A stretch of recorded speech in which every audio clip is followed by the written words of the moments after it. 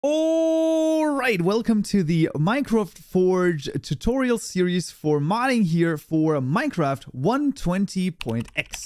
Minecraft modding courses with close to 100 topics ranging from custom tools and armor to custom block entities all the way to custom mobs linked in the description below. Now the X of course stands for any number it could possibly be. Right now we're already on 120.1 and you can always take a look at the description because I will always write in the compatibility whether or not this particular tutorial is going to be compatible with the newer versions. But first of all, to start modding, we're going to need a few things. And the first thing is a JDK or Java Development Kit. For this, we're going to use the Eclipse Tamarin right here. This is the one from Adoptium. I will link everything in the description below as well, of course. And you're going to choose the Windows one right here. I'm just going to choose the MSI that is going to be a installer, and you can just install this onto your PC like any other program. Make sure that the add to path as well as the set Java home variable are set to will be installed on local hard drive. This should be done by default, but if it is not, you should make sure that that is the case because that's just going to make our lives a little bit simpler. Then you can hit next and install. Once you've installed, we now need a fancy text editor for, well, basically creating Java. And for this, we're going to use IntelliJ IDEA. Now I want you to pay close attention over here because JetBrains has changed their website and you have to scroll down to find the community version of IntelliJ IDEA. This one is free. This one is not free. Obviously, this is a 30-day trial and it costs quite a bit of money, but this is completely free. If you scroll down, you can download this one, and this is what you need. You can see it's called Ideal C, then you know you've downloaded the community version. Similarly to the JDK, simply install this program onto your PC and then we can proceed. We don't need it quite yet, but we're going to need it in just a moment. And the next thing you're going to need is some Java knowledge. So I have the Java introduction here for Minecraft modding. This has served a lot of people quite well. They've been going through this and people have learned quite a bit of Java from this. You can of course use any number of tutorials or resources to learn Java. This is just the one that I have. I will also link this in the description below, but I'm just telling you that if you actually want to make some mods for Minecraft Java version here, it is incredibly important for you to at least have some amount of Java knowledge. Well, and then we can go on and download Minecraft Forge. As you can see, right now we're on 1.20.1, 47.019 here in this case. And this is basically what you want to download. You always want to download the latest version for modding here in this case. And you want to click on the MDK. This will open an add focus link over here, and on the top right corner you can see please wait for 5 seconds, and after those 5 seconds are up, a skip button will appear and you can click on this and then a zip file will download. Now I've already prepared the zip file right here. I'm just going to right click, drag it into the same folder, and I'm going to extract it, and I'm going to rename it to forge-tutorial-120.x. there we go.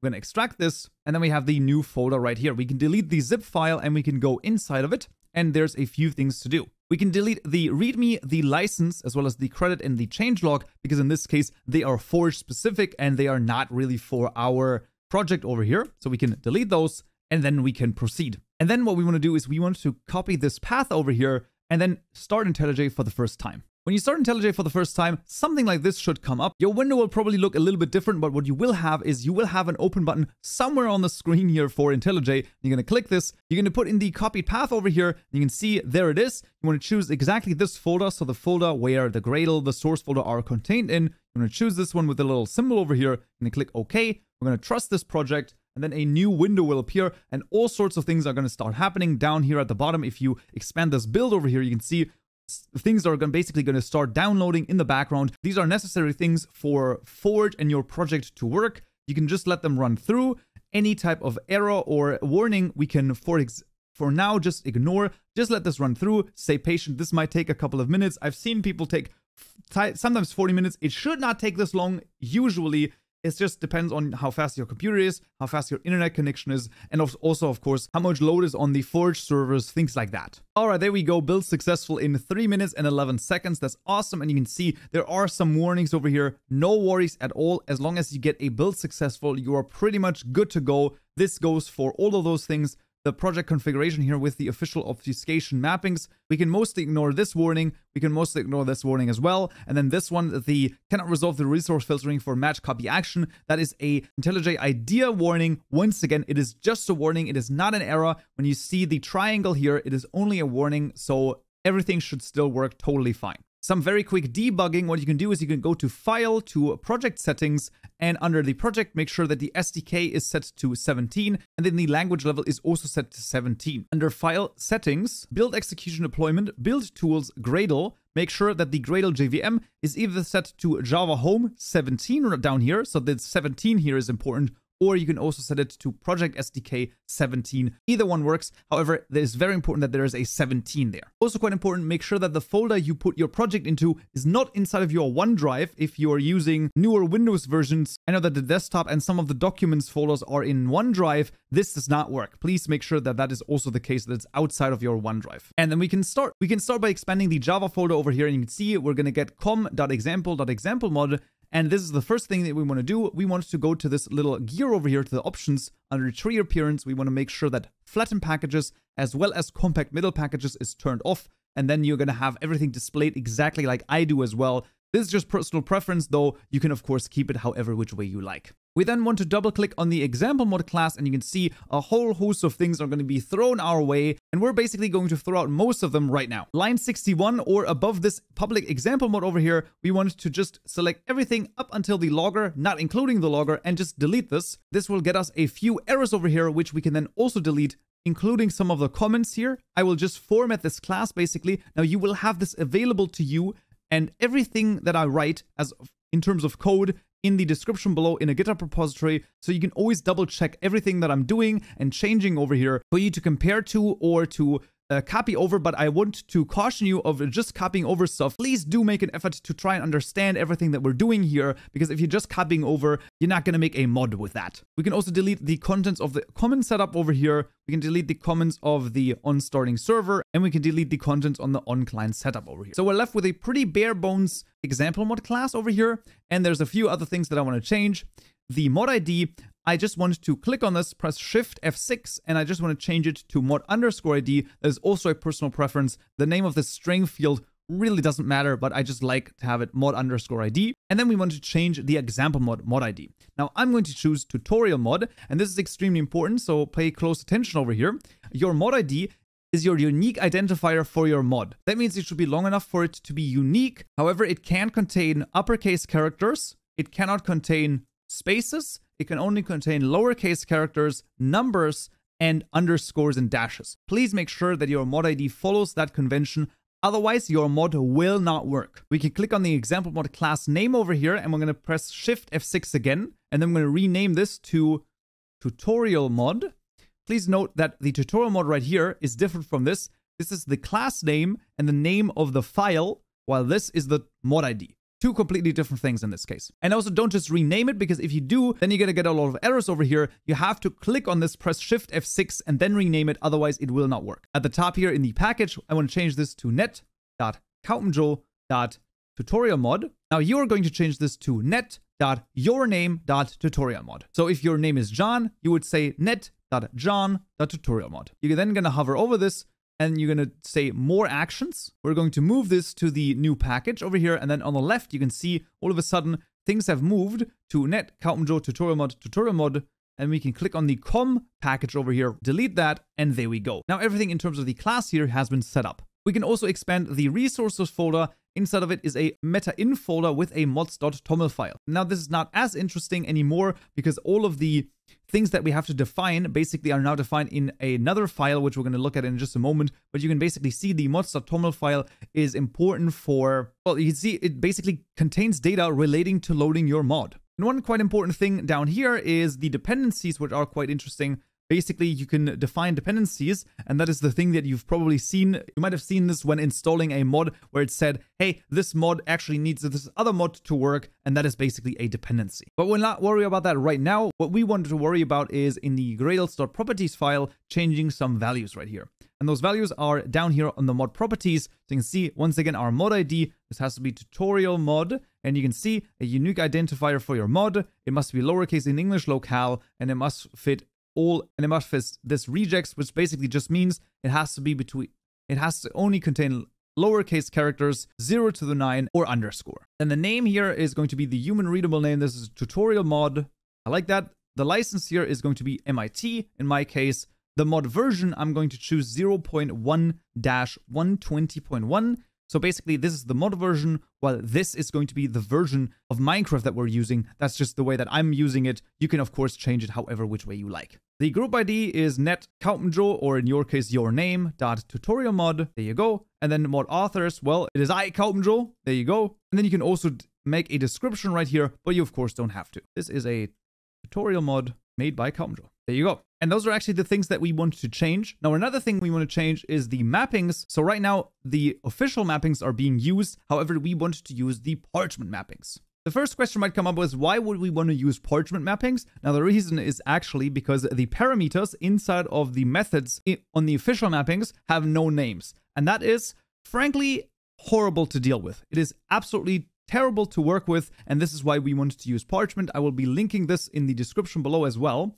And the way that we are going to use this is we're just going to change the official here to parchment. Then we want to get this line right here. This is the Maven. We want to add this to the settings.gradle file down here. So you can see on the first closing curly bracket, we want to add this line. And then we want to navigate back here again to this ID. We want to copy this ID over here. And this is going to be done in the build.gradle file at the very top over here. You can see I'm going to add this ID right here. And then we only need to change the mapping version. Now the version in this case, I've already taken a look, is 2023.06.26-121. There you go. And these are all of these things that we have to change over here. So at the top right corner, we can now click the load Gradle changes. If this little elephant over here doesn't appear, you can also expand the Gradle tab and just click the reload all Gradle project button. But that's going to build again. And this is once again going to download a few things, set a few things up. So once again, stay patient, let this run through, and then we can proceed afterwards.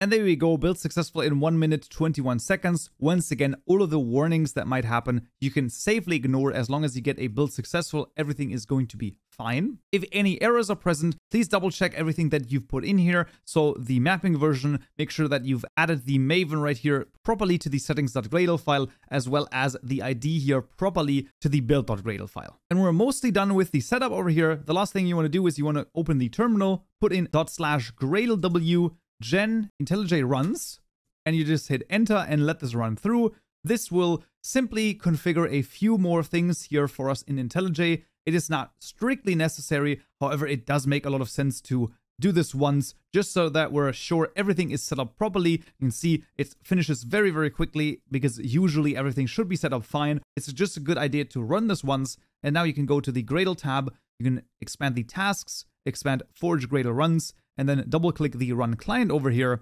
And this will start the Minecraft client. So you can see we're already starting over here. It is loading. And then in a few seconds, there we are. To enable the narrator. We're not going to enable the narrator, and we're also going to get the volume down here a little bit. There we go. But that is pretty much it. We have the mod added. You could see tutorial mod is added in our current version. You can see author Kaupenjoe, and this is a tutorial mod made by Kaupenjoe.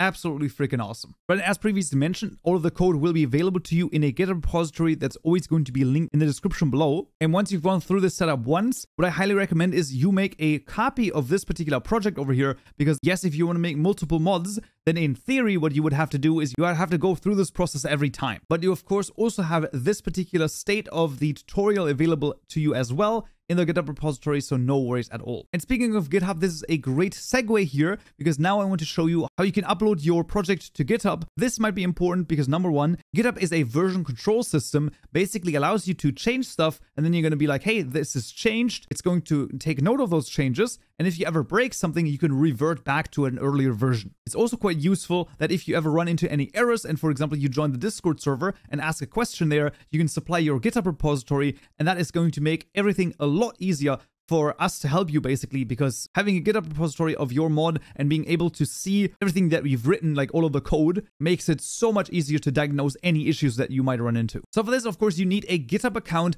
I highly recommend just making one. It is a very reputable site. It is used, by professionals all over the world, and it's just a really good idea. Once you have an account, you can go to VCS over here and click on the Share Project on GitHub button, and you can see we're sharing this project on GitHub. Now, if you want to share this project and you're running into an issue, you want to make sure that the private button over here is, of course, not checked, because if it's private, then you have to make it public on GitHub itself. So just be sure. I'm going to publish this privately here, because in this case, this is not going to be the final repository. That's just for me. But if you want to share this with your friends or people on Discord, of course, make this public. And you can see we can share it by anything. but we can click on this add account over here and we can say login via GitHub. This will open a new website in our browser. And if we now click authorize in GitHub, and if we're logged into GitHub, you can see now I got my github.com/Kaupenjoe. I'm going to share. And you can see a lot of things turn red. That's totally normal. We're just going to hit add over here. And then once it has pushed, on the bottom right corner, you can click on the Forge tutorial over here. And you can see now I have my repository on GitHub.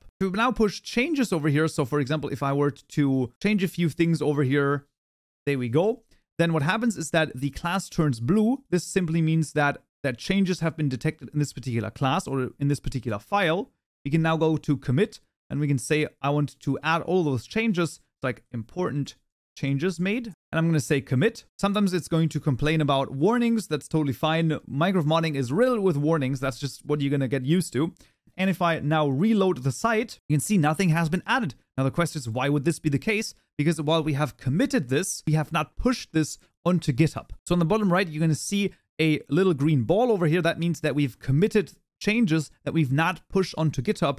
And for this to be pushed, you need to click the little arrow over here. I'm going to say push anyways. And now one commit has been pushed. And if I now reload the site, you can see important changes made. Awesome. But that's pretty much the depth that I want to go into for GitHub over here. But it can still be a very, very useful thing to basically add to your project. And that concludes the setup here for Minecraft modding for Forge in 120x. Next time we're going to add an item. And here is the video for that. Hope to see you there. So yeah.